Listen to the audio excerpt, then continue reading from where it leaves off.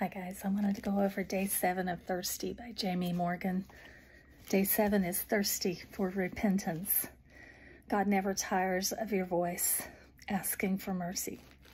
Repent was the first word John the Baptist spoke in his forerunner ministry. We see this in Matthew 3:2. It was the first word of Jesus in his public ministry. This is from Matthew 4:17.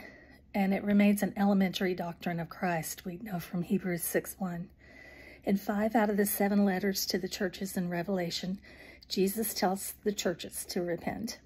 This is in Revelation 2 and Revelation 3.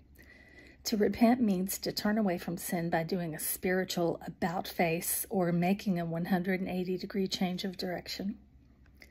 There are 5 steps of the process of repentance. Number 1, take your sin before the Lord. Lay it all out before Him. He already knows, but do it anyway. Pour your heart out before the Almighty God. Share your heartfelt desire to receive His kingdom from the sin that binds. Tell God you want nothing to get in the way of intimacy with Him, from experiencing personal revival. Communicate your love for Him. Number 2, ask God to give you godly sorrow. Because when we sin against God and God alone.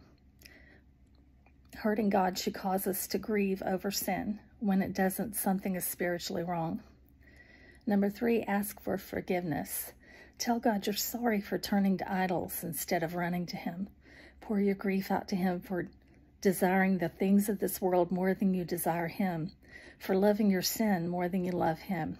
Ask Him to forgive you for repetitively crying out for mercy, but with absolutely no intention of laying down your sin.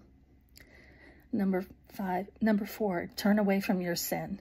When we repent, we turn away from our sin, never looking back. There's nothing to go back to but pain, misery, and death. And number 5, ask God for restoration. Sin leads to death. Death of relationships, mental and physical health, finances, dreams, hopes, peace, and our relationship with God. The great restorer wants to restore all that was stolen. Restoration is always God's end goal.